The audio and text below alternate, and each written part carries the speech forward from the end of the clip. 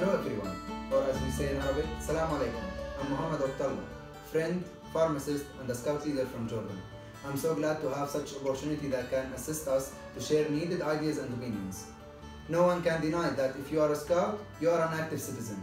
So, have we achieved our vision? Not yet. I think spreading of Vision 2023 among all countries and organizations is challenging. We should work on delivering this great vision and make sure we all work on same shared values.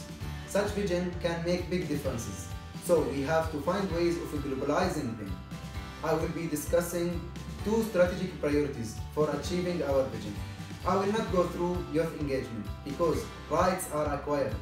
If we want to be engaged more in our movement, we can do it easily.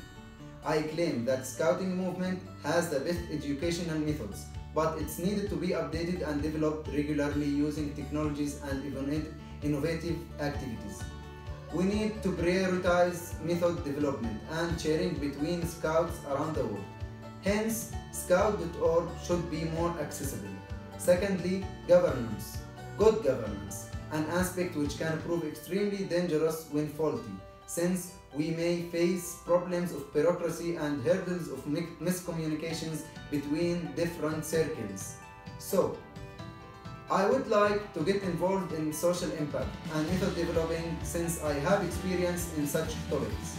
On the other hand, pertaining to refugee, we as scouts refuse the notion that this is an exclusively political issue. We can do a lot, we will do a lot. Since our region is unfortunately full of crisis, we can clearly say that our responsibility right now is to make people aware about this issue, to explain how to integrate refugees into their societies. In addition to that, we can perform roles in facilitating charity work and find more sustainable methods to help them and rescue them out of their crisis. Finally, I think the best way to help refugees is to give them what we have, to involve them in the scouting movement, particularly by establishing local scouting groups that target refugees mainly. Scouting is a gift and they deserve to have it and gain its value. We have said a lot, we won't do a lot. See you another Vijan. Thank you.